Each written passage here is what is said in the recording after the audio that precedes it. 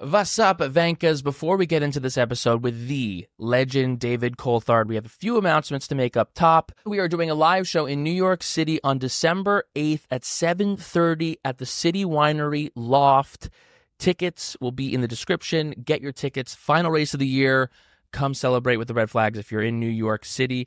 Also, our friends at Almost Friday have a new podcast with the one and only Johnny Manziel. It is called Glory Days, Daze. So go check that out on everywhere that you get your podcasts, on Instagram, on TikTok, on YouTube. Go listen to Johnny Manziel relive the glory days of some of the greats of past and present.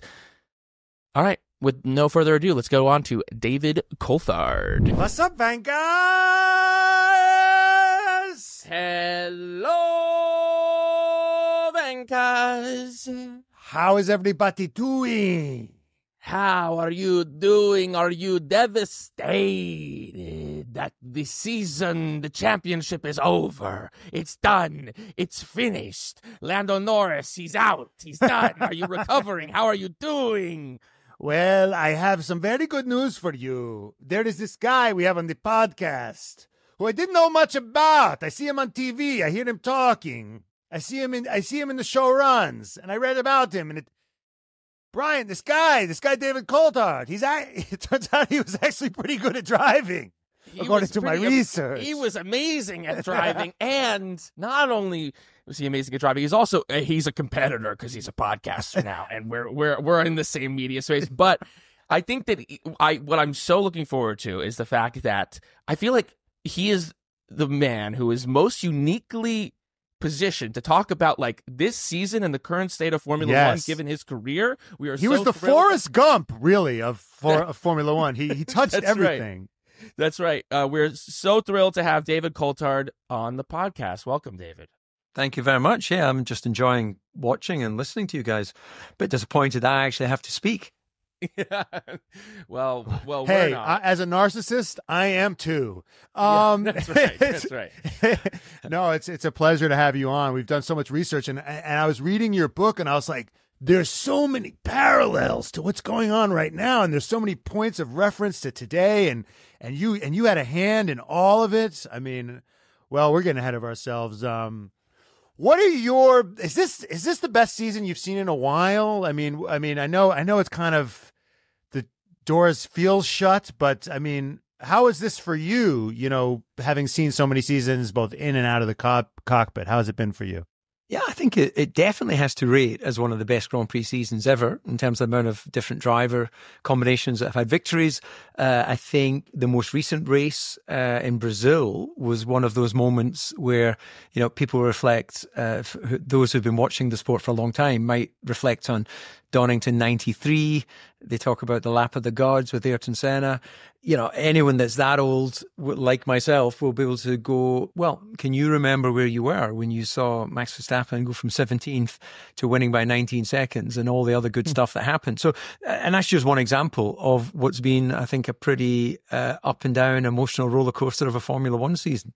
But David, he was lucky. David, he got lucky.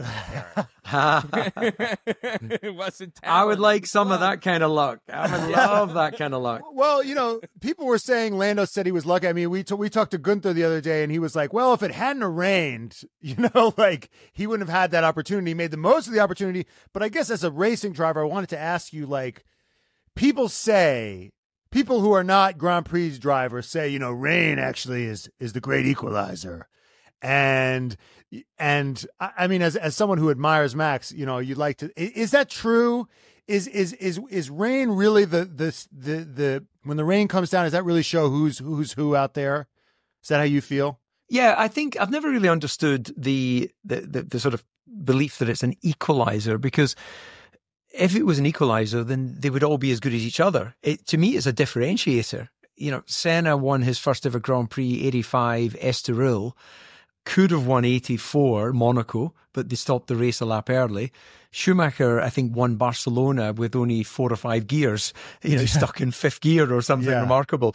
I think what it does, it gives the exceptionals the chance, irrespective of the car, to show how exceptional they are. Does that make more sense? Yeah, no, Well, I think when they say equalizer, it means it like makes all the cars kind of like whatever car advantage you have kind of disappears a little bit.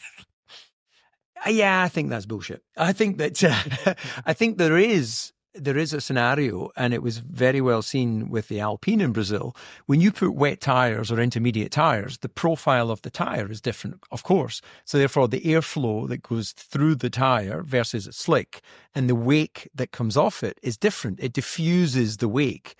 I'm saying that as if I'm an aerodynamicist and I really know what that means.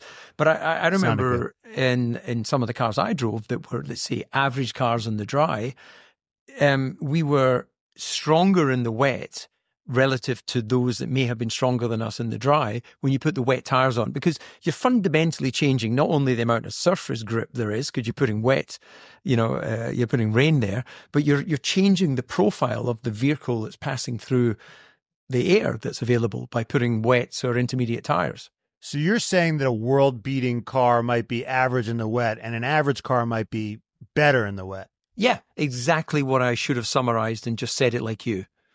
Well, that's why you listen to our podcast and not David's. Anyway, we try to make it as stupidly digestible. Yeah, you're too smart is your problem. No, not at all. Not at all. Yeah, I accepted the invitation to your podcast. How smart is that? That's right. That's pretty dumb. That's pretty dumb. It's sundowner time in Monte Carlo. I should be at the Hotel de Paris drinking champagne. That's right. Wait, we digress a little bit, but okay, you live in Monaco, right? Yes. We had some of our interns who met you in Houston at the show run. And they asked you a couple of questions, but, the word was on the street is that Charles Leclerc's mother cuts your hair. Yeah, she did. Okay. Which, if anyone doesn't like it now, then I have a different hairdresser. But yeah, for many years, his mother cut my hair, and where I'm sitting in my office now in Monaco, his mother's salon is about 200 meters from here. So she's cut Mark Webber, and I'm sure many other drivers that popped in there. They're a very normal family within what could be seen as an abnormal principality. But the truth is, of the 9,000 Monegasque, the actual citizens, they live just normal lives in this principality. It's the other 21,000 expats and foreigners like myself that come and make this place a bit crazy. Right. Is there a bit of a vibe like between like the locals and the people that come in? Is there like a divide? Is there a vibe between those people? No, I don't think so. I think there's been an acceptance. Monaco has long since grown and therefore survived in the modern world because of foreign investment, foreigners coming here to live, foreigners coming here to be tourists. But in amongst this small 2.2 square kilometer principality, you'd be surprised how little you bump into other people. I'm in a building next door to me is an ex-multiple Le Mans winner, Alain McNish. Next building over is Lando.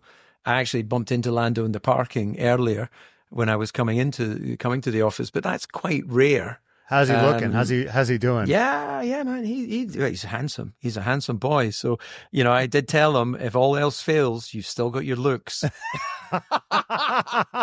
You said that to him? Yeah, of course I did. I'm sure he felt great at least I'm handsome. Great. Yeah.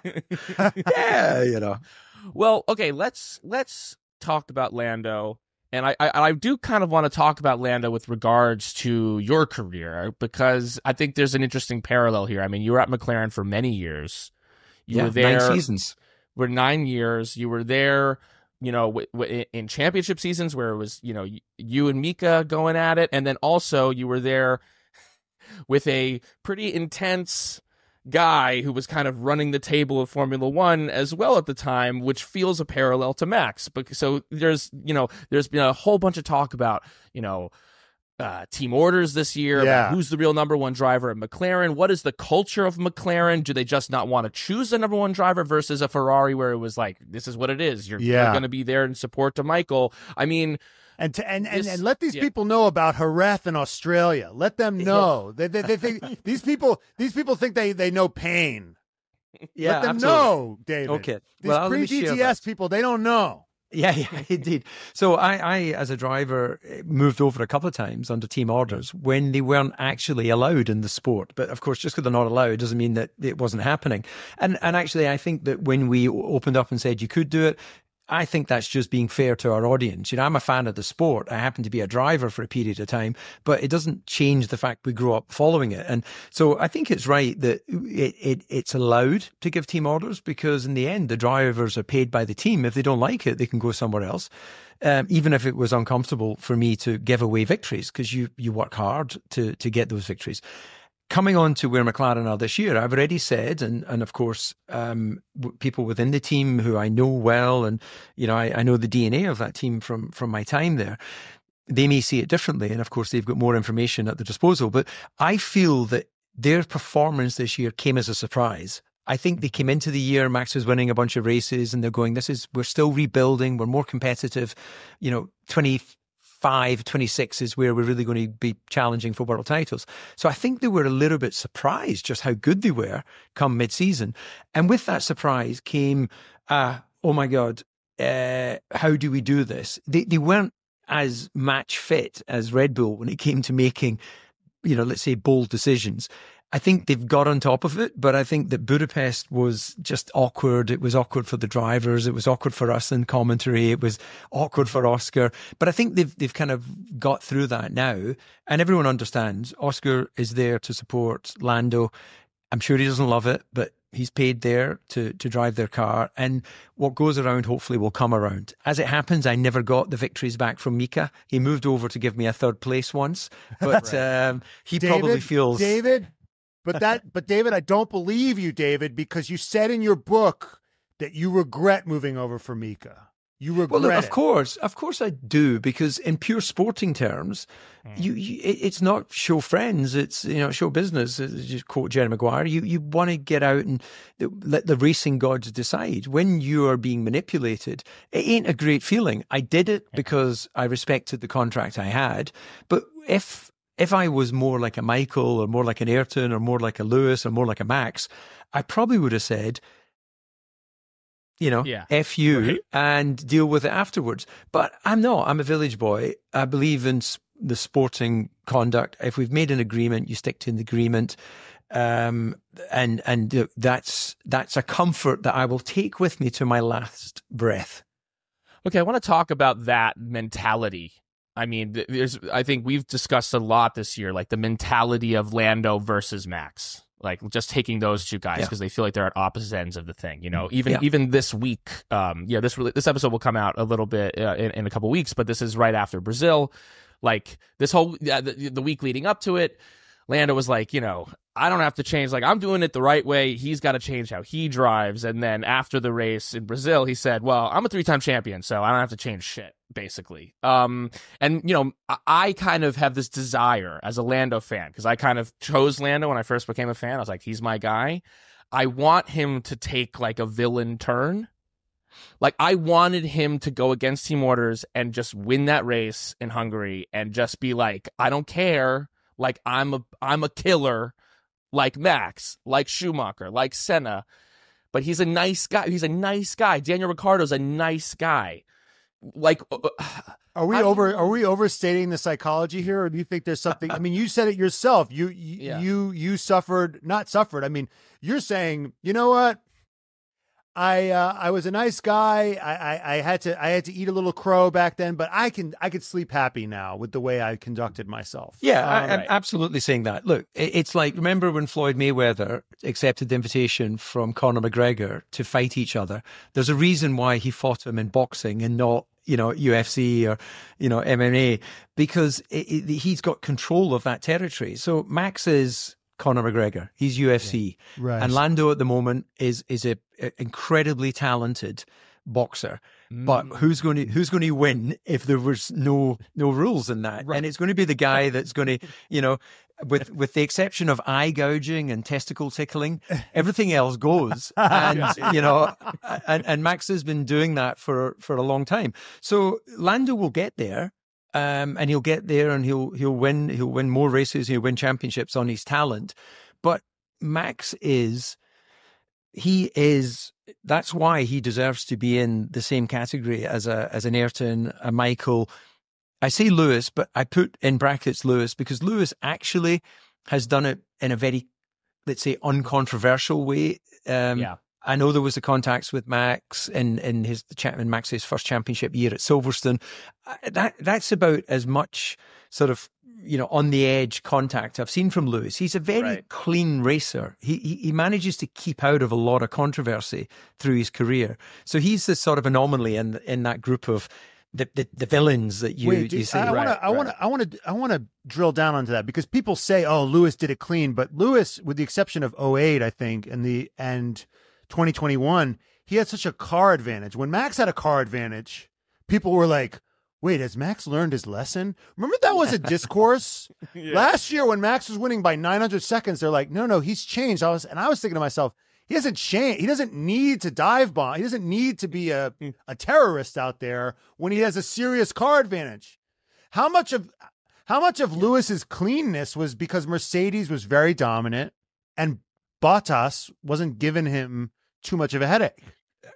You're absolutely spot on. I think that there was a comfortable period there for Lewis where they had car advantage, and he's an exceptional driver. It doesn't diminish the results he's had, but of course, when he has gone wheel to wheel with Max, normally Max has come out in front because he's got that absolute fighting spirit. So we will be debating this beyond our lifetimes about the rights and wrongs, and it transcends into other sports, soccer players or tennis players, whatever. There's always going to be the ones that are seen as being a little bit on edge when it comes to where is the line. But what they've actually done is redefined the modern era of where the line is.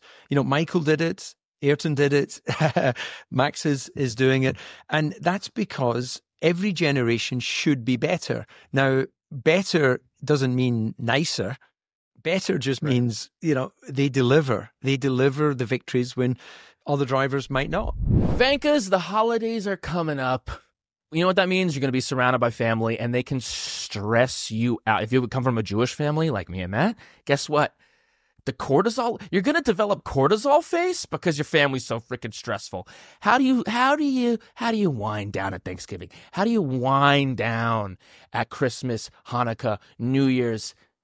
You turn to our friends over at cbdMD, more specifically the Delta 9 THC drink mixer. With cbdMD, you could be chiller than that meme of Fernando Alonso sitting in the lawn chair at Spa. You could be Fernando Alonso sniffing the flowers. You could just be blissed out like Fernando Alonso in the year where he was actually getting podiums with Aston Martin. If not, you're going to be stressed out. You're going to be stressed out like Lewis Hamilton with the porpoising car. You're going to be stressed out like Max Verstappen when he says that he can't curse. No. You don't want that. You want to be on your blissful Fernando Alonso wave, and that's what you get with cbdMD. And because we're great guys, you can go to cbd.com and use the code REDFLAGS for 30% off. That's cbdMD.com. Use the promo code REDFLAGS at checkout for 30% off.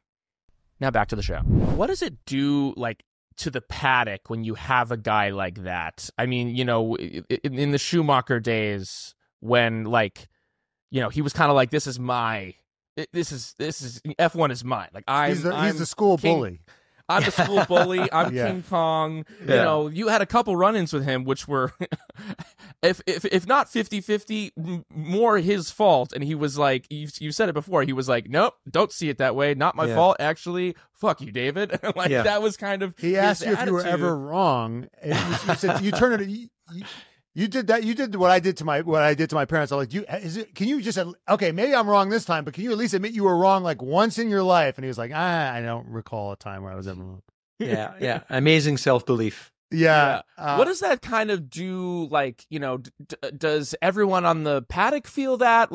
Going into, you had some great on-track battles with Michael.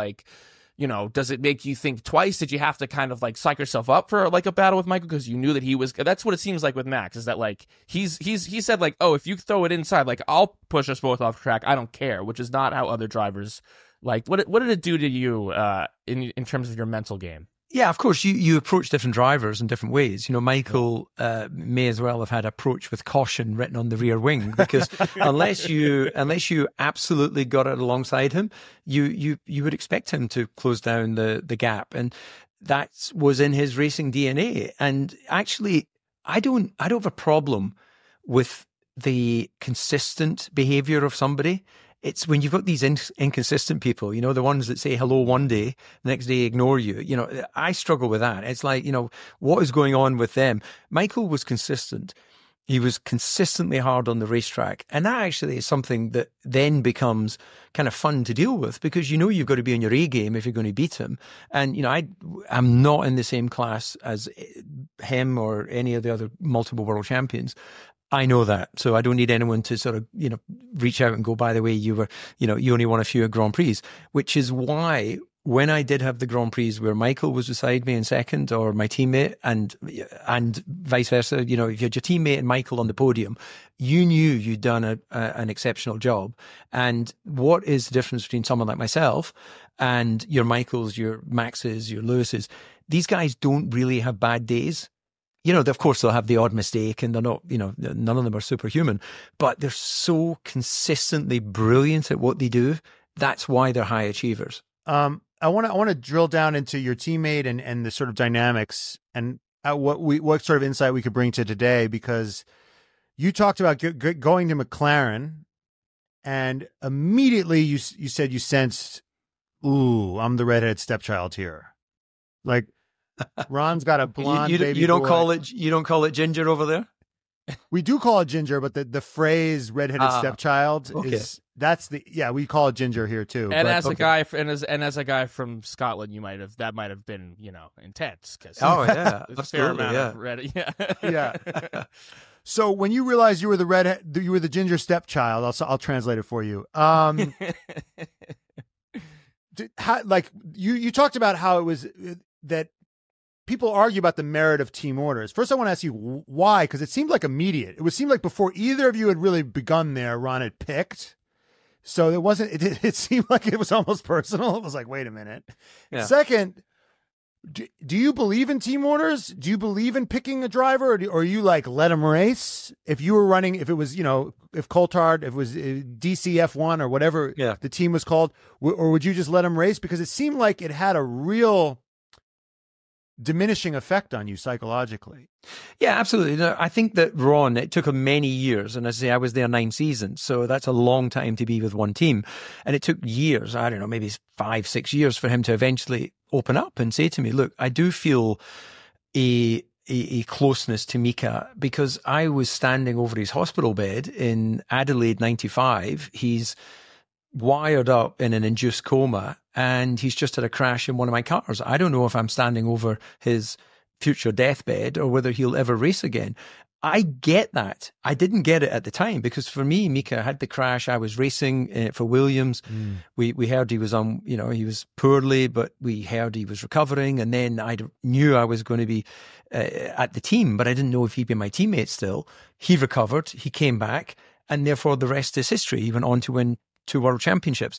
But selfishly, I wasn't fearing for Mika. I was thinking about my future. Sport is not the place to go if you feel uncomfortable around selfish people. We are selfish. The other person's failing is our opportunity. So you never would wish ill physical harm on anybody, but I'm not going to cry if my teammate engine blows up. I felt good about it if my teammate's engine blew up, especially if he was in front of me. Yeah. When mine then subsequently blew up, I didn't feel quite so good about it. But so it's the weird misnomer, teammate. He's not your mate. He's your biggest rival. And that's why in many cases you have a team where there's a clear number 1 and a clear number 2. When you do have that number 1 equal, it usually comes to a head, and it usually ends up not working out. But to answer your question, I would want the 2 best drivers I can put in the car, and I would want nature to take its course, because that is what I love to watch. I love watching that as a kid. I love watching it now in retirement. And yeah, I don't want to. It's embarrassing when the number 2 is so number 2 that, he's basically like he's doing a number 2 while he's driving. It's so poor. David, would you love it as much if you were writing the checks, though? Yeah, because success is success. So if you're writing the checks for the two best drivers in the world, the sponsors are going to be with you, the prize money is going to be with you. You know, you're going to. It's all going to work out. It's all going to be just fine until they fall out. Unless it's 07. Well, that was what. Are you talking about? Alonso and Hamilton. Alonso and Hamilton. Yeah. Well, they fell out pretty early because Alonso thought he'd signed a number one contract, and then when apparently he said when Ron had told him that it would be Lewis in the other car, he'd said to him, "What? You don't want to win the constructors?" He completely underestimated Lewis's potential. Right. And anyone who's seen Lewis from karting all the way through the lower formula knew he was special. You can never tell how they deliver in Formula One because that is the biggest challenge. Some guys who are average in F2 or Formula 3000, it was in my day, do an exceptional job in Formula One and vice versa. So Formula One is the only place you can really judge talent. Everyone who gets super excited about karting world champions and Formula 3 champions, there's a number of drivers in F1 who won F3, F2, and they're pretty average in Formula One. Mm-hmm. Why is that? Why are the feeder series so terrible at figuring out who's actually the best? Because Formula One is just such a different. It's not just about driving race cars. It's the whole media scrum, it's the partners, the sponsors, the fans. It's so far and away different, the job of being a Grand Prix driver, than when you're in the lower formula. It's your parents and, you know, a benefactor who's turning up to watch you. There's no real media value in the lower formulas that would be significant for any sponsor to be involved. It's Formula One or nothing when it comes to the global partners and the spotlight of interest. You know, you're not doing your podcast talking about the guy who's just won GB4 or Formula 3 because there's no guarantee they're ever going to make Formula 2, never mind Formula 1. Right. When you were growing up, when you were a kid, was F1, I mean, like, you know, did you have heroes when you were a kid? Like, who did you grow up watching? Who were you most inspired by as you on your way up? And was Formula One like truly just always the goal? Because you talk to some of these guys and they're like, you know, it was so in the distance. Who knew? I just wanted to like have a career as a racing driver. Like, did you exceed your wildest expectations? Yeah. Where did Formula One live for you as a young? 100% exceeded expectations. My father told me when I was 14, we were sitting in the optimistically named sun lounge in our house in Scotland because the sun didn't come out very often. But anyway, we had a sun lounge. So we're in the sun lounge. Yeah, fingers crossed. Yeah. And we're watching what was highlights of the Formula One race. It was a 30-minute broadcast. And that was everything. We got the start of the race, the bit in the middle, and the checker flag and the podium. 30 minutes. And we got that 15 times a year. So there wasn't podcasts, there wasn't internet, there wasn't, all of this back information. So Formula One, I loved watching it with my dad. When I was 14, he said, when you get to Formula One, I think you should move to Monaco. And when you finish your career, I think you should work in television. 10 years later, I moved to Monaco, and then 15 further years, I started working with BBC. So he had a great vision and belief in my ability. I thought I was in a hobby. I thought this was just a brilliant hobby. I was winning in karting. I moved to cars and I was winning, and I became a test driver of Williams. And then sadly, Ayrton passed away. And then suddenly I'm a Grand Prix driver. The whole thing was just like a magic carpet ride for someone who grew up in a village of 300 people. And my nearest town was like 30 miles away. My nearest cinema was 30 miles away, fast food joint 30 miles away. I grew up in the countryside. I was more likely to be a farmer than a Grand Prix driver. Venkers, as you know, we have teamed up with BetMGM this season, and we are using BetMGM lines to make all of our picks. And if you haven't signed up for BetMGM yet, use bonus code DADDY, and you will get up to $1,500 first bet offer on your first wager with BetMGM. Here is how it works. You download the BetMGM app, and you sign up using the bonus code DADDY, cause we're fun. Deposit at least $10 and place your first wager on any game. You'll receive up to $1,500 in bonus bets if your bet loses. Just make sure that you use the bonus code DADDY when you sign up. Don't forget, if you haven't signed up for BetMGM yet, use bonus code DADDY and get your first $1,500 first bet offer today. See BetMGM.com for terms. 21 and over. U.S. promotional offers not available in New York, Nevada, Ontario, or Puerto Rico. Gambling problem? Call 1-800-GAMBLER. Available in the U.S. Call 877-8-HOPE-NY or text HOPE-NY for New York. Call 1-800-NEXT-STEP for Arizona. 1-800-327-5050 for Massachusetts. 1-800-BETS-OFF for Indiana. 1-800-981-0023 for Puerto Rico. First bet offer for new customers only. Subject to eligibility requirements. Rewards are non-withdrawable bonus bets that expire in 7 days. In partnership with Kansas Crossing Casino and Hotel. Don't forget, if you haven't signed up for BetMGM yet, use bonus code DADDY and get your $1,500 first bet offer today. Thank us. Not only does Cash App sponsor our favorite, perfectly branded Formula One team, but they also make it easier for you to save money so you can do the things you love, like going to an F1 race. Listen, to be honest, we thought that Cash App was just a way to send people money. Hey, Cash App me for that. But it's a way faster and simpler way to bank. You can start saving with as little as $1, no hidden fees, no minimum balance requirements, no account fees. And we all know that overdraft fees make no sense. Why are you charging someone if they don't have any money? Plus, when you deposit $300 or more in paychecks, you can get up to $50 in free overdraft coverage. It pays to get paid on Cash App, so go download the app today. What are you doing? Now back to the show. So how did that happen then? I mean, there's a lot of talk about the fathers of Grand Prix drivers. There's a lot of similar, often they're very tough. They're very hard on their kids. They push them sometimes to the point where people, ask questions. It's like, but some, it's consistent. There's lots of examples of it. Where was your dad on that spectrum? I was reflecting on this actually, because my son is just turning 16 and he'll go to GB4, which is like a British version of F4 next year. And it is quite difficult for him to sort of take any advice from me. I sense that, so I tend to step back. And the great thing with my father, he knew nothing about car racing because he'd never done it. So he never, ever tried to give me advice on driving. But what he did do when I was in karting, if he didn't think I was performing, he would go, wasting our time. Right, cart, back of the van, we're going home. So he was tough in that respect. And I'd be like, no, Dad, let me have another go. I'm sure I can do better. So it was tough in that he knew my potential was greater than what I was delivering on certain occasions. And then poor guy and my mum had to observe that when they had no control over me in Formula One. If I'm crashing the car in the pit wall, they're going, his potential is so much better than that. But he's brought shame to the family name by, doing that dumbass thing. But he's the marshal. He's dragging your car. He's like, nope.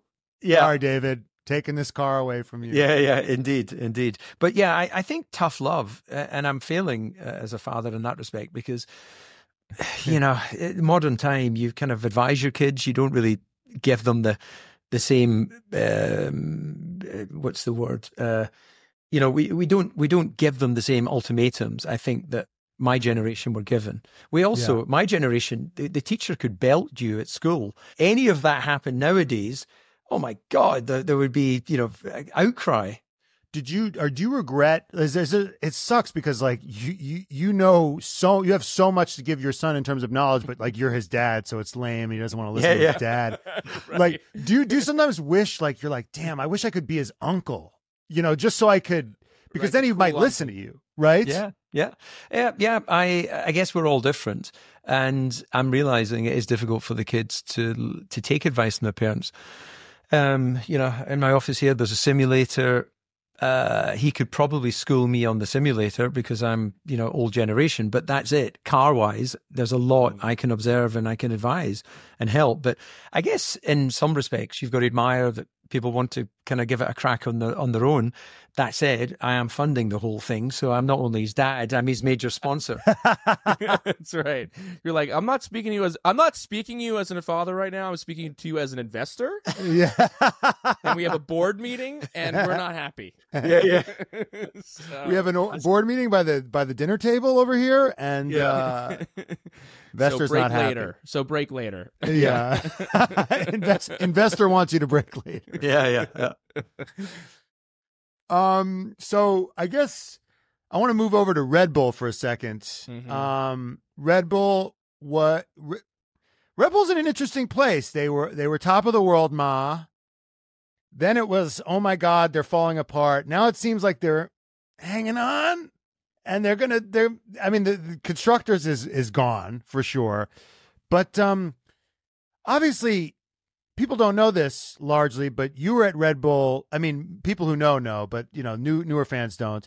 You were not only at Red Bull, but you brought Adrian Newey to Red Bull from McLaren. You are 100% responsible for him being there, and I won't hear it any other way. That's what I took from your book. And now he's leaving. So I guess, how did you personally fuck that up? What's going on over there? Yeah, absolutely. Well, look, in fairness, very briefly, it was actually Christian. When I joined Red Bull, having worked with Adrian at Williams, winning car, McLaren, winning car, I was so in the sort of weeds of trying to understand how do we take this formerly owned by Ford Jaguar branded team and bring them to a level where we can actually, develop and be a winning team in the future. I didn't even have Adrian in my mind at that time. So Christian came with that and said, look, what about Adrian? And then I was like, well, look, this is how I think we would start a conversation with Adrian. So I became involved at that stage, brought the meetings together, and then a deal was done. So that's bringing it all into a short form. The fact that Adrian stayed, 16, 17 years is fantastic. And I think that this will be undoubtedly the longest period of his career with any one team. The fact that it came undone the way it did, I'm not enjoying that. I don't feel good about it. I think that a lot of people, when they reflect on decisions made somewhere down the line, they may feel that they haven't acted in totally the best, the most human way, because it's very easy for people to go, well, I don't like it. I've got a clause in my contract. Bugger you, I'm out. We can all, marriage contracts. I don't like this anymore. Fuck you. Yeah, send your lawyer. Every contract can be broken. But if there's a open dialogue and willingness and all the rest of it, then you tend to find a way of working these things out. So I take the view, having given you that teaser, that I'm not going to elaborate on, that we should celebrate the time Adrian was with the team.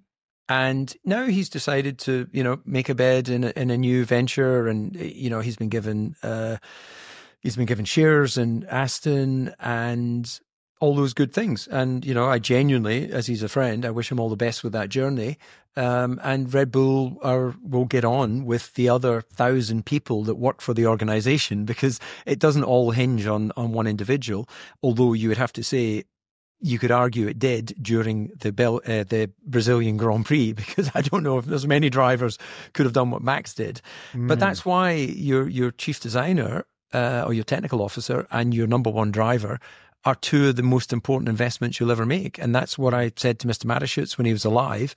At the point where it became clear that Adrian was interested, Mr. Mateschitz was not very happy to pay the amount that was being asked. And I remember saying, you would pay that for a driver and more if he was considered number one driver in the world. I would pay it for what I consider to be the number one designer in the world. He reflected on it. He agreed to it. Adrian joined. The rest is history. How important is that kind of, when Dietrich died, seemed like there was this power vacuum. Then all of a sudden there was more kind of a bunch of cooks in the kitchen as opposed to the one. Yeah. It seems like Adrian moving to Aston is maybe because he enjoyed that kind of, I don't want to deal with bureaucracy. I don't want to deal with red tape. I just want to be able to make the thing that I want to make. I think we've seen that struggle maybe over at Ferrari. We've seen that struggle, in some of these bigger teams. It's harder to steer that ship. How important do you feel like those quick decisions are towards making a great racing team? Yeah, I think Adrian certainly doesn't like all that. Adrian likes to do what he likes to do, which is read the technical regulations, find out what they don't say, and then try and design a car within that window. I think Bernie Ecclestone, who was the promoter of Formula One for many years before Liberty bought it, said dictatorships without weapons work. And by that he meant things tend to get done when there's one leader, when it's quite clear who that leader is. And Mr. Mateschitz was that man. He when he made a decision on something, everybody went, yeah, okay, that decision has been made. Him passing, sadly, after what was an incredible life, created a vacuum, and as everybody kind of was trying to figure out what Red Bull is as an energy drinks company post him, and what their assets that they own to promote the brand, football teams and ice hockey teams and a couple of Formula One teams and a racetrack, just all the typical things that large companies have in their armory when it comes to marketing their products. Right. What a visionary man that he didn't want to be sponsor of teams. He wanted ownership of the team, because then he wasn't being dictated to by anyone. That said, he didn't try and tell Adrian how to design the car or tell me how to drive the car or tell me not to crash the car.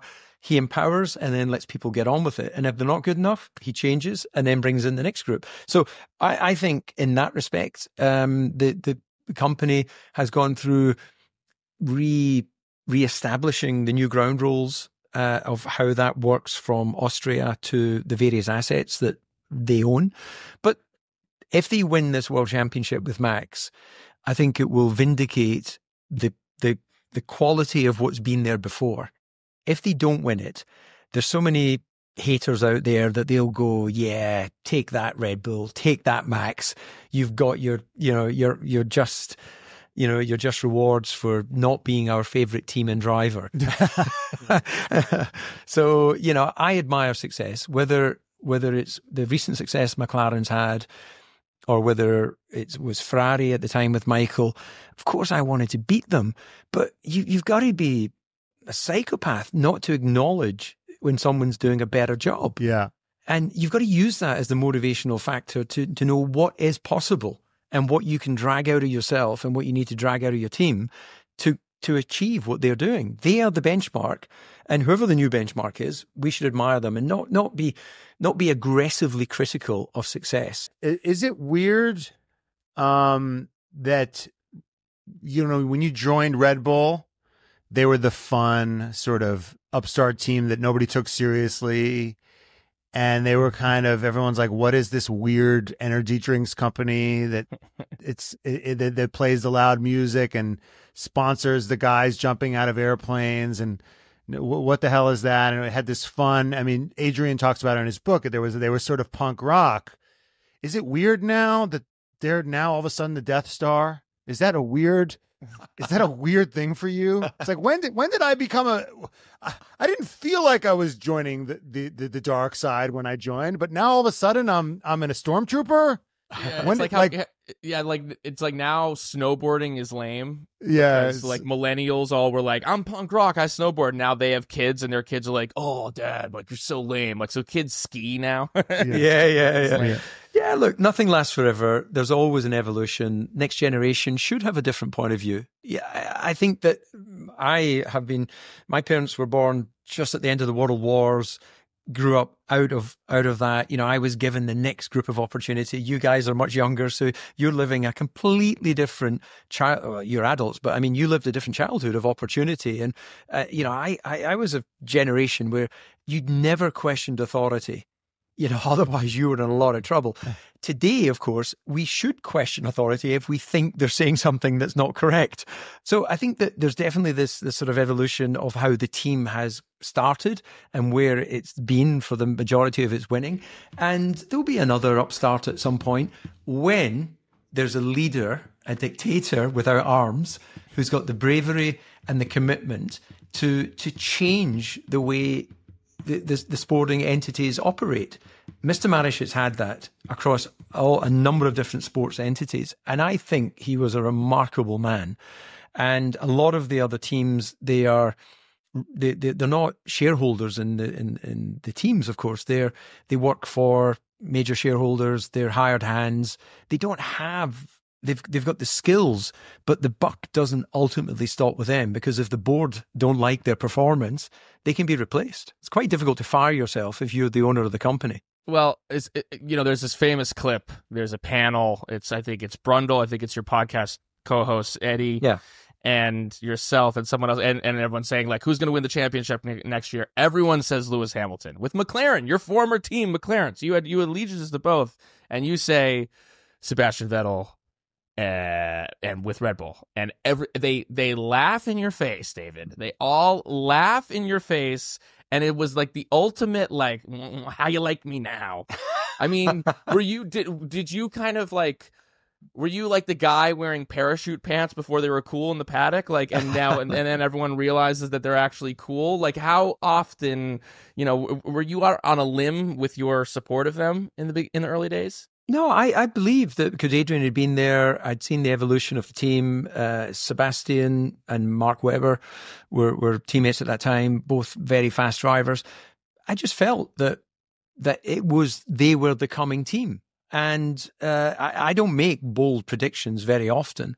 But in that case, I was obviously against what everyone else thought. And hey, what can I say? I was right. You were such a believer in Vettel that you gave him your car when you hurt your neck during a test. Yeah, I did. And my manager at the time was Martin Brundle, who you've mentioned, who works as a legendary broadcaster with Sky. And I used to be managed by IMG, which you may have heard of, Mark McCormack, big management company. But I wanted to leave that to be with a smaller group of management that understood what I was doing as a race driver, and it coincided with Martin retiring or being retired, and it was perfect because when I spoke to my manager, he not only knew all the teams and the team principles, he also knew what it was like to drive a Grand Prix car. So anyway, a good decision, and Martin and I think worked together for 10 years.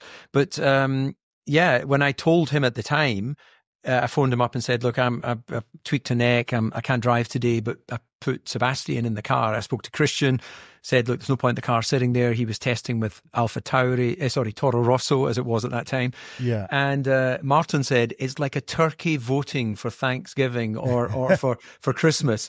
And I thought that was quite a funny way of looking at it. But I just felt it was part of my role as coming towards the end of my career to help the team get confirmation of where their future lay. And I think that's why I've maintained a good relationship with Red Bull, 16 years after I stopped racing for them, because I wasn't forced out the door. I went willingly. I did my time. I loved my time in Formula One. And what's it like? Because we've seen some of his, Martin Brundle's become famous, not really for his broadcasting, but for just being sassy on the grid. Yeah. What's it like having that guy on the other end of the phone, like giving you career? Is he as sassy, like behind the scenes, as he is in public? What's that like? Martin is a diligent, hardworking individual, and I'm actually amazed that no one else had reached out to him to be a manager, or maybe they have, and he's chosen not to do it. He is a grafter, as we'd say over here. He works hard. He doesn't wing it. He knows his stuff. So when he's being sassy, a lot of that, I don't doubt, is he's kind of weighed up the pros and cons of what might face him on the grid. And therefore, he's not going in without a little bit of protection. I'm not going to say he's taking the wrapper off the condom. I'm not going to say he's wearing it, but he's got a little bit of protection. He's prepared. Awkward silence. Beautiful. I was just trying to process. Have I gone across a boundary? No. I'm just processing what you said. Just like a Rorschach test. Like, what does this make you think of? And now I'm thinking of Martin Brundle and condoms. And now I just didn't think that's what I'd be thinking about this afternoon. Oh my God! So that totally threw me off. But is this a first? Is this a first with you two guys have been somewhat? This is the first time we've been speechless on a pod. Oh my God! Because I don't feel this is a badge of honor. I don't expect something crass from you. You're so eloquent. That's right. And then it just came out of left field. It was delightful. I just didn't understand what you were saying. I think I'm trying to digest the metaphor. Look, I'm saying he's the condoms half on. I didn't quite get what you were saying. But what I'm saying is he doesn't go unprepared. So I wouldn't be surprised if he goes out when he was a younger man and he was single. If he went out clubbing, I'm going to say he had one already on, just in case. Just in case. He's prepared. He does his diligence. He was out here. So it's premeditated. All his murders on the grid are premeditated. Not entirely an accident. Right, exactly. Okay. Vankas, this episode is brought to you by RIKI Canned Cocktails. It's a premium spirit-based drink, 7% alcohol in a can, 1.5 shots per can. It's the perfect drink, and that's why I've been drinking a bunch of the RIKI canned cocktails. I've been loving the vodka with a splash of black cherry.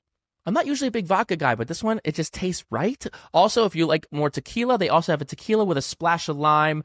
Super good, super refreshing, and at 7%, it's that perfect sweet spot where you're not going to get too buzzed, but you don't have to drink a bunch of them to feel anything. And you can check them out at rikispirits.com. And if RIKI isn't available in your area, hit request RIKI. It's 3 simple ingredients, low calorie, no added sugar, not overly carbonated. It's an award-winning vodka tequila. You can taste the high quality in spirits with a splash of fruit and sparkling water. Go get RIKI today. It's like High Noon, but better, less sweet, and more alcohol per can. All right, so you've got you and Mika here on a little moped. Yeah. I think is that in Japan? Look at the registration. I think that's in Japanese. Yeah, I think that's in the paddock in Japan. Okay. Is that a Japanese registration? Yeah, I think it might be. Not that the letters, the numbers obviously are not in Japanese. Right, yeah. But we had a lot of fun at McLaren. Ron Dennis loved getting the drivers together for dinners and functions and parties. So Mika and I socially always got along well. I've got another picture actually where we went to a black tie function and he's wearing the dinner jacket and I'm wearing the kilt. And me, I suppose, or him together, we decided it'd be funny if we pop out of the room, come back in, I'm wearing the dinner jacket and he's wearing the kilt just to see what people's reactions are. Just silly shit like that when you're in your 20s. You think, oh, this is going to be really fun. And how do you keep that balance? Yeah. I mean, because I never understand that. Yeah, there's a lot of talk of the teammates, but then especially when it feels like you can be buddy until you're competing for a championship. Yeah, absolutely. We're good, and then all of a sudden it's like, no, you're my enemy now. And he won these 2 championships, and he's considered a legendary driver. But going through the stats, you beat him a couple of years. How come some years he's got the leg on you, other years you got the leg on him? It's confusing to somebody who just wants things to make sense. I know, I understand. Look, that's the facts of the 7 years we were together as teammates. Then, I did finish in front of him in the championship a few times. But sadly for me, lucky for him, or well done for Mika, the years that really counted were the competitive ones. And he won those championships. He was just a little bit better. There you go. I've never tried to hide that. Mika was a brilliantly fast driver over a single lap. Single lap performance gave you a big advantage, obviously, over pit stop strategy. And we raced in an era when it was very unreliable. You expected not to finish like 4 or 5 Grand Prix a year. So if you ended up having worse reliability, that could help you. I think it was 2000, 2001 when I finished second in the Drivers' Championship. Up until almost mid-season, I was pretty tight with Michael, and then I made mistakes, so the reliability was bad, and then we never saw Michael again. He won the championship easily. Right. All right, we've got what do we got here? Australia 1998. There were some team orders in this race. Is this you congratulating him, or is this you screaming in his face? We weren't sure. Well, I don't recall exactly the words. I've never seen this image before, but I'm pretty sure because we had an agreement before the race. And then for various reasons, Mika ended up behind me on track. And then I was asked to let him past. I did. So I'm probably leaning in saying I kept my side of the bargain. I've honored our agreement or something to that effect. So when you saw Hungary, were you getting acid flashbacks? Was that really traumatizing? How traumatizing was Hungary for you? Yeah, I actually think it was one of my better broadcasts. I work with Channel 4, and I think it's on the F1 app as well, actually, with Alex Jakes. And while everyone's going, oh, what does this mean? I was very clear how I felt it was wrong to sort of put it on the drivers like that. And I just don't think I don't think McLaren will use the same terminology again, because they were still finding their way as to how to deal with this. Right. And it was being challenged by the drivers. And that's just uncomfortable for all of us to listen to and to observe. But hey, just because McLaren have won world championships in the past, they don't have all that sort of DNA locked away in their cerebellum. It's different people. So it's a winning team, but it's a whole group of different people who are living this opportunity, not maybe for the first time. The team principal's been successful at Ferrari in his former life. But for Zach Brown, CEO, he's never run or been a CEO of a Formula One team before, let alone won Grand Prix, let alone had to sort of observe. Suddenly, I'm the CEO of what is arguably the quickest car in Formula One right now. How brilliant must that feel? High class. It seems like a high class headache, though. Jesus. This is absolutely. This is more kind of bromance here. You apologizing to Mika after colliding in Australia. Is this you giving him flowers?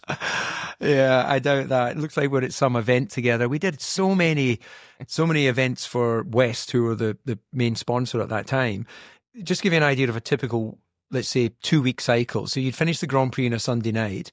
We'd fly back separately in 2 private planes, land at Nice Airport, take 2 separate cars back to Monaco, drive Monday night back to the airport, get in 2 separate planes, fly to Barcelona or Jerez, test together for 3 days, maybe get on the same plane if West had organised it to fly to somewhere Eastern Europe to encourage those who smoke to buy West rather than Marlboro or whoever else. Then we get home on Saturday or Sunday and we do our sort of Monday, Tuesday, Wednesday preparation for the next Grand Prix, where we'd get in 2 different planes, fly to the racetrack. It was crazy what we were doing. Yeah. So you'd get together for events and you'd be friendly and polite and we'd have the odd party. But during anything to do with testing and racing, you just said good morning and good night. That was it. I see. So this is all an act. So now you're now you're out of F1. You're retired. You don't have to worry about these things. And this is you doing the Titanic pose with your friend Mark Webber, who I know has been on your podcast. What's going on here? What's that relationship like? Yeah, look, I have a great relationship with Mark. We were a couple of years together as teammates. I was on the way out, he was on the way up. One of the quickest guys. Over a single lap, and won a bunch of Grand Prix and could have been the world champion up until, I think, the first year Seb won the championship. He never led the world championship until that race was concluded, and then he was crowned the champion. Mark was ahead of him. So, Mark's a buddy. He lives very close by here in Fontvieille in Monaco, as does his client, Oscar Piastri. As I mentioned, Lando. We're all within, Max, Hulkenberg. There's 7 or 8 drivers or ex-drivers within this little area of Monaco. So, Mark and I get along well, which is why I'm comfortable without fear of anything to have him straddle me on an electric scooter. Absolutely. What did you make of, there was a lot of talk about, the Oscar Lando situation, whether Oscar's not a number 2 driver. Obviously, Mark had that situation in his career and seems to be, looking out for his clients, saying what happened to me is not going to happen to you, my friend. What was your takeaway of that whole situation there? Well, look, first of all, McLaren and Mark, or Mark and McLaren, and Anne, Mark's wife, did an amazing job when it looked like Daniel wasn't working out. Could you actually think of the scenario? Alpine think they've got a contract on Oscar. Daniel has got a contract. McLaren pay Daniel not to race for them. And then McLaren go into bat to help pull Oscar away from Alpine, who it turns out didn't have a binding contract. And then so the turmoil to get him in that seat was, incredible. And now he's in that seat. He's up against a little bit more experienced Lando, who has, understandably, I guess, knows the team well, let's say, being a bit more settled. So I think the feeling is they're both number 1s, but right now Lando's earned the right to be ahead in the championship, and Oscar's played his part in that. But going forward, reset into 25, I'm sure Mark is going to be saying, hey, gloves are off. Whoever gets into that championship lead should be getting the support. And you lived that exact situation with McLaren and Williams. McLaren tried to take you from Williams, and that went to some weird court. Yeah, and you actually lost and had to go back. Well, no, not entirely, but thank you for almost reading all my book. But the page you skipped had the next part that explains. So I had a contract with, so I did 8 races in 1994, and I shared the car with Nigel Mansell as Williams were trying to figure out who was going to replace the irreplaceable. Ayrton, no one could replace him. I turned up at the end of 94, December 94, to sign what was agreed with my management and myself and Williams, a 2-year contract.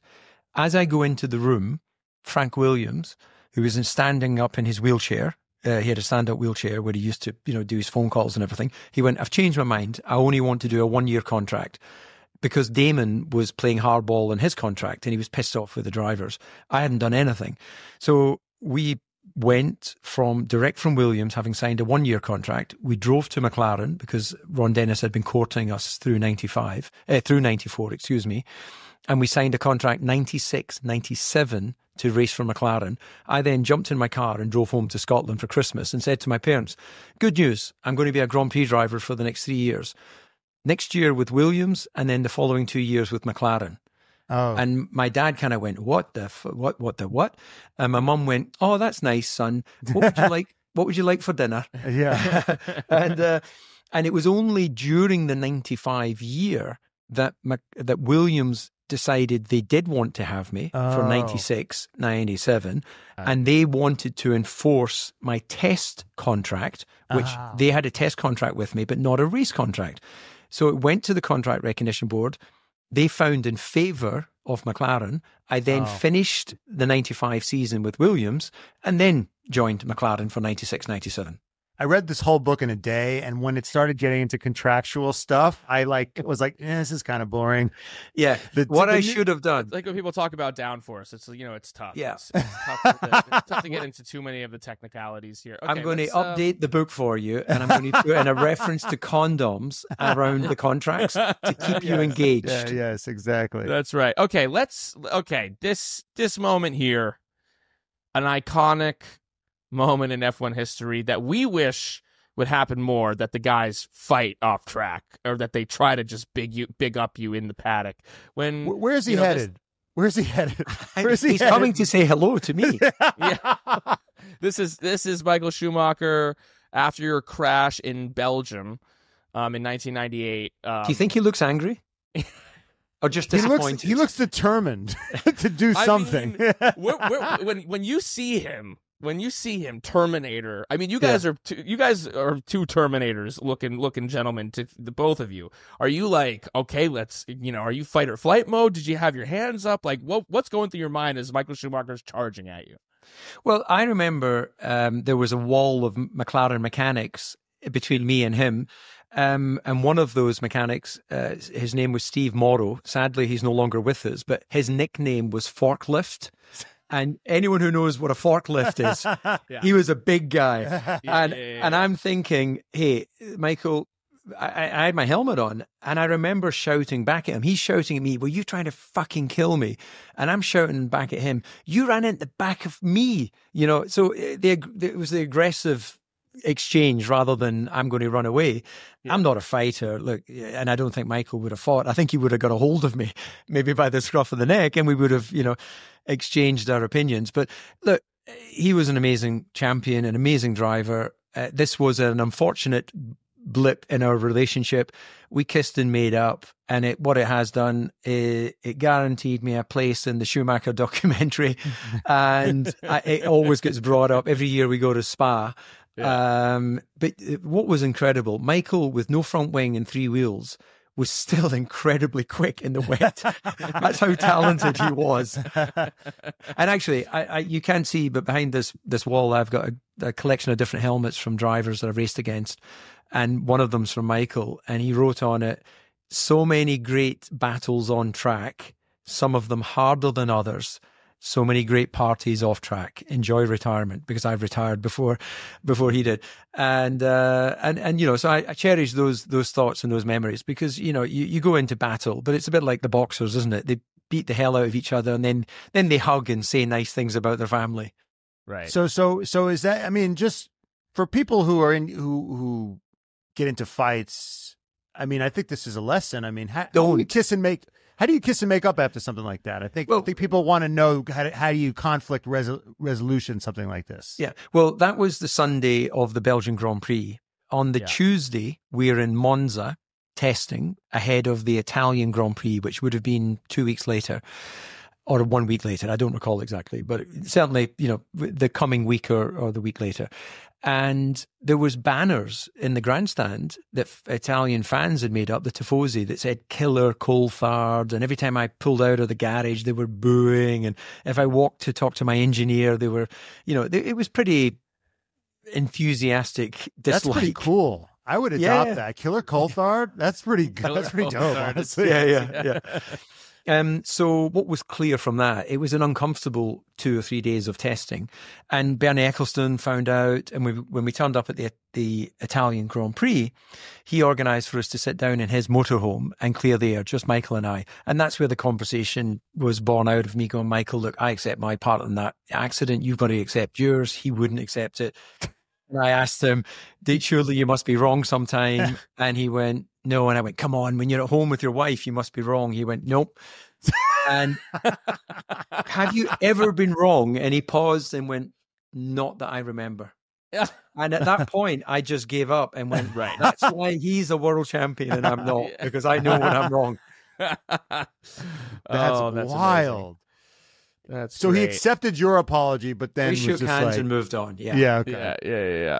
All right, you got a picture here with Lewis Hamilton in the Royal Air Force wearing the full garb. Can you tell us a little bit about what this was, what this day entailed? Yeah, absolutely. Well, this was a feature we did for BBC, and when I was working for them, Red Arrows, which is our display team for the Royal Air Force, we went over to, I think it's RAF Scampton. And I remember I picked up Lewis in a helicopter in Battersea, which is the only place you can land a helicopter in London. If you follow Tom Cruise, you'll see him very often in London getting out of his helicopter. It's usually at Battersea. And anyway, we took off from Battersea. I sat in the front with the pilot. Lewis was in the back. And he fell asleep. He must have been either out partying or whatever the night before. And we hit fog on the way to the airfield. And we basically had to put down in a cornfield. And because they knew there was big wind generators between Battersea and getting to the airfield. And we sat there probably for a good 45 minutes. The whole time Lewis is asleep. We eventually take off. We eventually turn up at the airfield late. As you can see, there wasn't any fog. And then we got to go up with the RAF together, and then he drove his Formula One car in a sort of shootout along the runway. And I have a picture in my office wall here, actually, where I'm in the jet fighter and he is in the Formula One car. And it was just a fun experience. It was a great feature. And then a few years later, I did a feature with Tom Cruise where he drove the Formula One car. And then we did it again with Mark Webber and Steve Jones, where Tom and ourselves drove around Silverstone in Porsche road cars ahead of the Top Gun Maverick launch. And we got to do some of those iconic lines. Were you impressed? I think I saw a video that he spun, but he looked like he was doing pretty well in the car, right? Man, he was on it. And you only had to tell him once how all the procedures were. And I guess that's because he's a pilot. A helicopter looks a lot more complicated to operate than a Formula One car. So yeah, I can't really recall where he was lap time wise, but he was, to my mind, and with the greatest respect of to Brad Pitt, who I don't know, haven't met, and haven't seen him drive, I would have thought Tom would have been a very natural fit for the F1 movie in terms of driving and leading man. But that's fallen to Brad, and we're all curious to see how the movie looks when it comes out. And I wanted to, speaking of jet fighters, and you wrote kind of skeptically in your book, it was so funny to read. You were like, actually, like, going into space, you don't pull that. You did all the space tests. I think we have a picture of that. Oh yeah. You're like, they don't even pull that many G's. Like, you were like kind of unimpressed with the Russian Space Force or whatever the hell they're called, the cosmonauts. The cosmonauts. I remember as a kid, I grew up watching the right stuff, like the tests, these pilots, and you were like, you went through all those tests and you were like, not that big a deal. Well, look, you just say as you find. And of course, jet fighter pilots, that when they pull sustained high G, that's incredible. But when it comes to going in a rocket into space, they don't really pull a lot of G. And quite frankly, the only skill you need at that point is to fit yourself in a very small capsule for, obviously they sit there for a while before the launch, but the actual launch into space is only a few minutes. So, we're not doing a great deal. So I just didn't, I had the chance to be a space tourist. West were going to pay for Mika and I to go up there, and it was 20 million they were prepared to pay the Russian agency. And both Mika and I individually, having gone and done the training in Star City outside Moscow, we both went, nah, nah. We're good. Okay, well, they did some fun stuff over at McLaren, because there was this iconic Spice Girls moment for the car launch that was, I mean, this was, I feel like in recent years, as with the this is broken survive through of it all, everyone's now obsessed with this moment of cultural kind of like relevancy that was happening then, that it feels like people are more, it feels like this could be possible now, and it's so cool to see that this happened, and it's so bizarre. Well, every generation thinks that they're inventing fun for the first time, but the reality is, imagine being in a rock band in the 70s. That must have been pretty wild. And the rock bands of today probably think they're wild, but I dare say they could learn a few things. So this was the 97 launch of the West McLaren Mercedes livery. The Spice Girls hadn't broken through. They just released that single, Wannabe. The headline for the performance that night was Jamiroquai, who's a British singer who you may or may not have heard of, but worth checking out his music. And the Spice Girls were kind of there as well. Look, MTV was popular at that time. So Davina McCall, what was an MTV jockey or whatever you call it. But it's Jerry Horner or Jerry Halliwell who's standing beside Mika in the red cape. But anyway, so West did a lot of fun things back then. And, the cigarette sponsorship obviously doesn't exist anymore in sport, but that meant there was plenty of budget for big, they took over Alexander Palace. It's a huge palace. They filled it with tens of thousands of people. It was a celebration of the unveiling of a car. You know what Formula One are doing next year? A stadium unveiling of all the cars. It's only taken them since 97 until, 2025 to basically go back to doing what we were doing back then. Pretty cool. Yeah. Okay, speaking of fun, we've got these multiple pictures here of you in some drag. Yeah. With your fellow Scotsman, Susie Wolf. And this was Wings for Life is a spinal cord research foundation, and we would do every year in London a fundraiser, and it became this silly thing where people would pay, and I forget, they would pay like 10 grand for me to wear something bizarre, and as you can see, bizarre to them is me in dresses, a ballerina outfit, a little leopard skin print. Yeah, I think I did get the matching heels. Oh, you don't see the heels, but you can see my fun-size Mars bar poking out the front of that stretchy dress. Amazing. More costume work here. You as Superman here. Yeah. There you go. That was a couple of years ago at the Red Bull factory for the Channel 4 show, and it just about fitted me because I'm 10 kilos heavier than when I stopped racing. So it's fair to say things don't quite fit the way they used to. Yeah, I wanted to ask you about that. I wanted to get into this. I mean, you talked for years about struggling with your weight, and you said when you were younger, you mentioned it in your book briefly that you struggled with bulimia. I mean, my girlfriend works at an eating disorder clinic, and that stuff is like really harrowing and tough to get over. How did you, especially when your livelihood depends on it, how did you regain a sort of semblance of balance with food and your body? Yeah, and that sort of thing. Yeah, that was I'd say that was kind of 87, 88. So I would have been 15, 16. And I was already tall for my age. And back then, the karting formula went from age 11 to 16 basically. And there's the weight, just the weight limit that had been put in place just didn't cover the bigger guys. So I basically had to be skin and bone to still be competitive. I wanted to be competitive. This mattered so much to me. So I was bulimic for the reasons of I was weighing myself twice a day, morning and night. And if I knew I couldn't make weight, that meant I wouldn't win the race. So not making weight was not an option. So you hear of jockeys go through it. I'm sure there's other sports.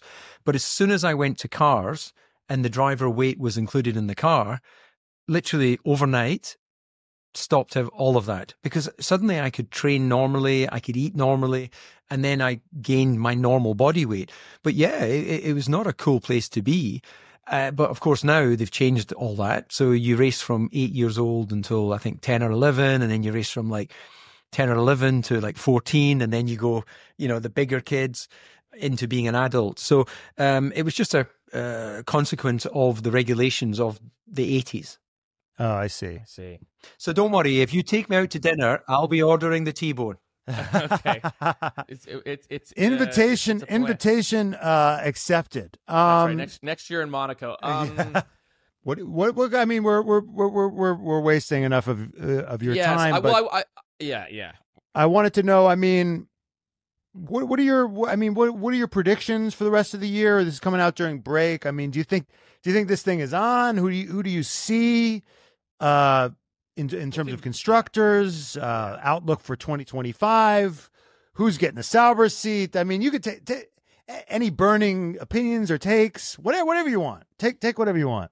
So I don't have crystal balls. So all of this, of course, is just, this is what it feels like might happen rather than me having inside track. Yeah.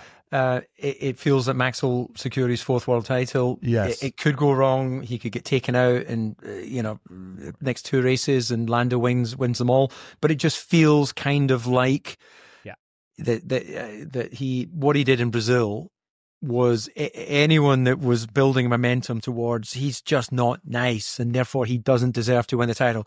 They've had to go, this isn't a nice personality champmpampionship. This is who drives the most quickly. You'd be the Michael Schumacher of the personality championship. Well, I thank you.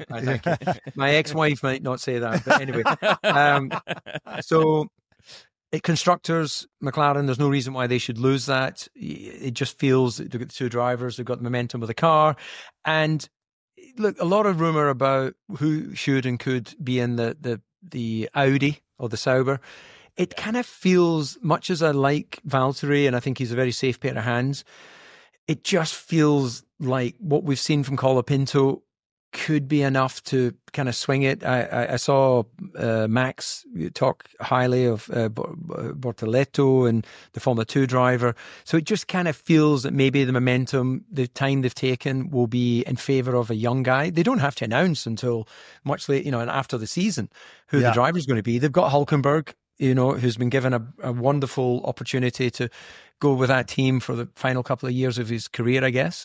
Well earned, because he was turning some pretty good qualifying positions in the Haas, which has turned out not to be a bad car, actually, when you've seen some results of late. So I think what we've seen of the last few races is very difficult to rest your laurels on anything, isn't it? Because things change so quickly.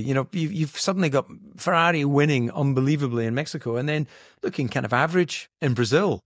What the hell changed? Red Bull seats. What's going on? Who's getting the Red Bull seats? Is it Checo forever? Nothing lasts forever, and therefore there has to be an end. Checo must be disappointed, and if he isn't, then he's not the person I think he is, and he is the person I think he is. So he's disappointed. He knows he's underperforming. Max is exceptional, but it just feels like, unless something changes in the next three races, that nature will take its course. I don't know what that involves in terms of how strong his contract is. Is it about payment? But you need somebody being within a couple of tenths of Max is sufficient to get 1-2 in the constructors, in the drivers, and in the constructors if the car's working. And obviously it should be Yuki Tsunoda, as we all know.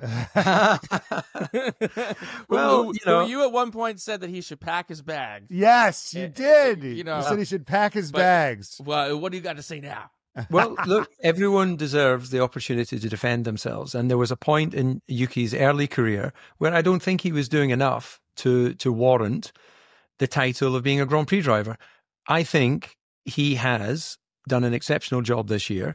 He's sent one of the Grand Prix winning drivers and one of the fans' favourites home packing in Daniel. And he's got Liam there, who I think's done a very solid job coming in. So in terms of who's been there long enough to deserve the chance, you would say Yuki. But the team may well go, well, do we think Yuki's going to beat Max? And therefore, if we don't think he's going to beat Max, what's that going to do to him?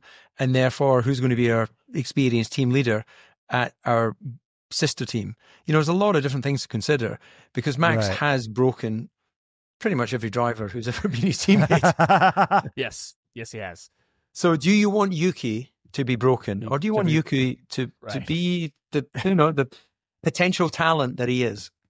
It's a good point. When you put it that way, so who are you putting in that? What do you think is going to happen? Well, I see the rumors like you do. I see the rumors that Colapinto, they're negotiating for him. I hear the Yuki one. I hear the Liam one. Man, take your pick, because any one of them is going to have a tough time coming to terms with Max. Yeah, whose life do you want to ruin? Well, those two guys. Exactly. That's kind of the question at hand here. It does feel, given that Yuki and Liam have seats in Formula One, it does feel not having Colapinto on the grid next year doesn't seem right, given what he's shown. He's shown himself, he made a mistake in Brazil. Yeah, more experienced drivers have crashed in that corner, so we won't hold that against him. But man, actually, talking about crashes, a number of the teams are up against it because the crashes come out of the budget cap. Yeah. And if you're Williams, if you're Aston, these crashes add up, and also spare parts. You're probably working on the chassis for next year's car. If you're changing chassis, some of the long lead items are probably already being made because they've got to have the car ready for February. So, and crash testing and all the rest of it. So some of these teams might be struggling going back to old parts for the final few races. You can't just go, make us a floor. Wrenches in the works. Yeah, indeed. And 2025, of these top four teams, do you see McLaren to continue do you see Red Bull maybe figuring their stuff out? You got a crystal ball. Come on, we know you. You predicted the Red Bull dominance. Who do you got 2025? I think with very little regulation change, just some small tweaking, then it will continue to be the evolution. Now, Red Bull won the bunch, the first few races, but they've obviously gone down a track of development that wasn't giving them. You run something, it doesn't quite give you what you expect, but it's not worse. And it's part of a program of items, long lead items that are going to be there in 2 weeks, 4 weeks, whatever. So once they have figured that out, they have got the chance to springboard again, in the same way that just because McLaren are there doesn't mean that they haven't peaked and the next few iterations are not giving the performance. So it's so difficult to predict. Yeah. I just want more of what we've seen this year, which is more than one team winning. We've had some pretty lean years in Formula One. It's just been dominated by Mercedes or dominated by Red Bull or Ferrari. Let's go for, if we can have 4 different teams win next year, we're going to have a great year, I think. Yeah. All right. Last dumb question, and I'll let you go. In your book, Formula for Success, you talked extensively about the key to success being commitment, hard work, working so much harder than the next guy. Like, you can't, the way to being successful, it's just a lot of examples of being, all the hard work it takes to being successful. And then in your other book, It Is What It Is, you were like, yeah, but Kimi Räikkönen didn't really try that hard. And he was really good as a teammate. And you were like, damn, he just kind of shows up and is quick, huh? What did Kimi Räikkönen do to your sort of psyche? Yeah, he's the outlier and all that. He was just a great natural talent. He had, he went from Formula Renault to driving a Sauber at Mugello. Mugello is one of the proper scary racetracks that you can go around in a Grand Prix car. He just had so much talent. But can you imagine, he won one world championship And you could go, McLaren, reliability, all that sort of stuff. But if he had the work ethic of Michael, I think he would have won more. Because Michael was at the test track, he was at the factory, and if you're there standing over engineers and mechanics and things like that, they feel it empowers them, that you are the fuel that helps drive them forward. So I say this, I stand by work ethic is the difference between being a humble one-time world champion or what he could have been, which could have been a multiple world champion. Wow. Work hard, kids. Don't be like you leave you with this. Don't be like Kimi Räikkönen, you guys. Work hard. Make the most of your talents. Work hard and take protection. Always be prepared. Exactly. David, where can people find you have your podcast? We'll plug a competitor. Where can people find you? Well, in all the normal places you would pick up a podcast, and it is under the title Formula for Success, and it actually is more to do with the fact that Eddie Jordan says "for fuck's sake" all the time. So right. That's what FFS really means. Right. But we couldn't put that as a title. For fuck's sake. Right. So Formula for Success is why it's called FFS, which is quite difficult for me to get my lips round as a Scotsman. Sure. And then we know you also have your organization, More Than Equal. Yeah. Can you tell maybe a little bit about that? Yeah, absolutely. Any talented young girls out there in karting, you've gone down the local kart track, you love it, you think you've got talent, or you're showing that you've got speed, then get in contact with More Than Equal, because we've put together a program which is supporting the identified girls this year, who will be given all of the guidance physically, mentally, everything that a Max, a Lewis, a Charles, whoever your favorite driver would have been given. And we will help guide them and support them to realize their full potential. Because I believe that a lot of really talented young girls in karting, where the girls and boys actually compete very equally, girls are winning, boys are winning, it's puberty into adult life where things change.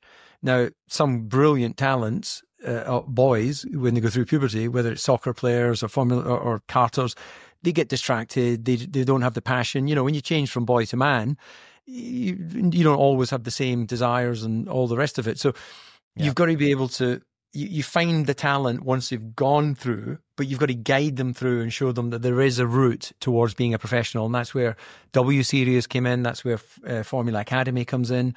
And the goal is to support and find the first female world champion, which, isn't going to happen next year.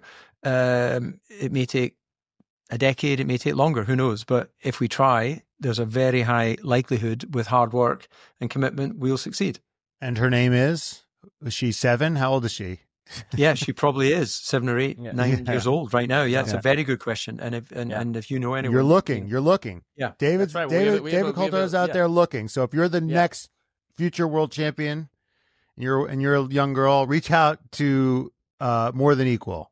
Yes. Thank you so much for coming on the pod. We start this podcast with "Was up, Vankas," which is a ode to Gunther Steiner. Can you honor us with a "Goodbye, Vankas"? Goodbye, Vankas. Yeah. Threw the accent in there.